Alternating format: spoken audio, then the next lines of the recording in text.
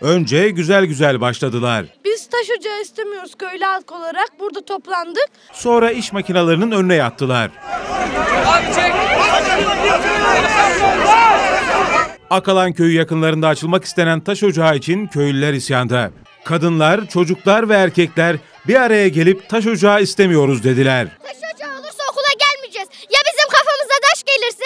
Köylüler mahkeme kararını beklerken firmanın şantiye kurup hazırlıklara başlaması köylülerin tepkisini çekti. Bir süredir burada çeşitli eylemlerle seslerini duyurmaya çalışan köylüler bugün bölgeye iş makinelerinin de gelmesi ve çalışmaya başlayacağının duyulması üzerine sabah erken saatlerde kadınlı erkekli bölgeye gitti. Jandarma da önlem aldı. Ancak taşlar, sopalar konuşmaya başladı.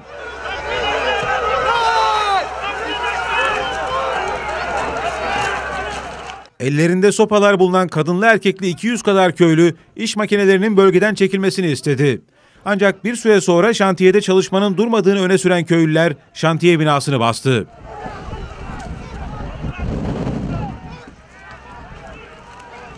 Şantiyenin camları kırıldı. Köylüler daha sonra bir iş makinesiyle bölgeye getirilen kamyonların da camlarını kırdı.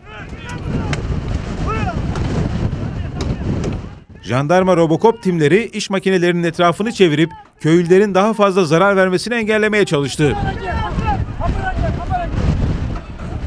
Olaylar şimdilik önlendi ama köylü net. Biz zeytinlerimiz kurudu. Kirazlarımız da gidecek o zaman. Bizim gelirimiz kiraz. Askerle gelmesin, başbakan gelsin.